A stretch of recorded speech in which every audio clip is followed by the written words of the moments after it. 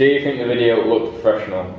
Yeah, I thought the video looked very professional. I liked the music chosen and the camera quality. I think that the conventions of documentaries is portrayed well. Do you think the video is helpful for people who want to get into sports media? Yeah, personally I thought it was quite helpful because it gave an insight of the growing market, which is journalism. No, because there's not enough information. It doesn't explain a lot. Okay. Does the newspaper advertisement and radio trailer make you want to watch my documentary? Well, the radio trailer does, but the advert doesn't look professional.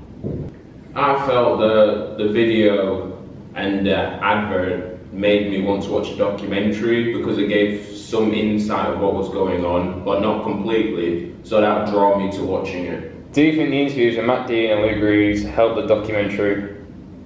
I think the Luke Greaves one did because he's the same, or like almost same age as people that want to get into it. But Matt Dean, it was different when he became a journalist.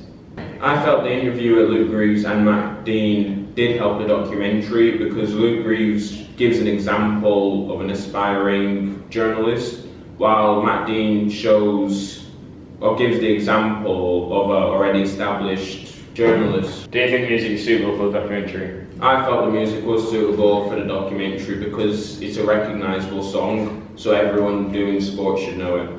No, because it don't really match with the topic.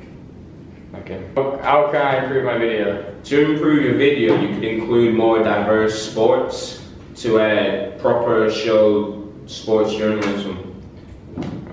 Sam? You could have someone who's more recognisable to do voiceover, because it doesn't sound right.